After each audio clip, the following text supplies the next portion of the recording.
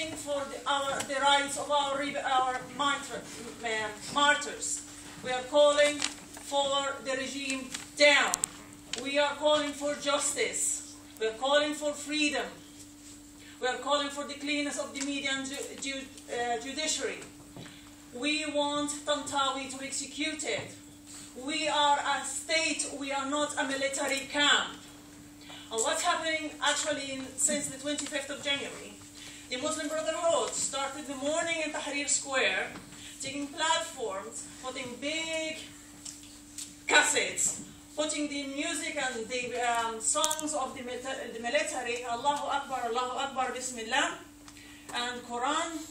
They started telling people who are coming in the morning into Tahrir Square, we are here to celebrate. It's not a revolution.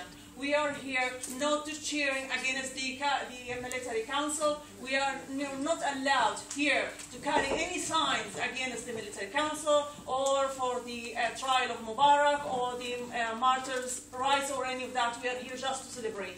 They did the same thing in Alexandria, in Al-Qaid Ibrahim Square, when the Salaf and Muslim Brotherhood started telling people the same thing.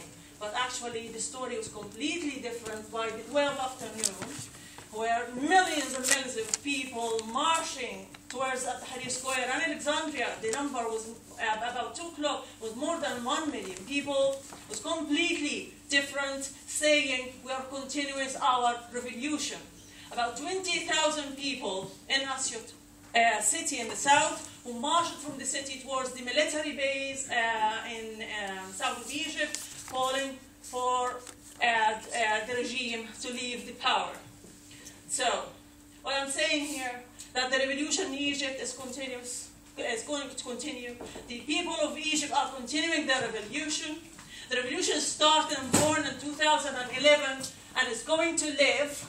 And I believe that it's turn now to Europe. The turn now for us here in Europe. We want capitalism and imperialism down. And I believe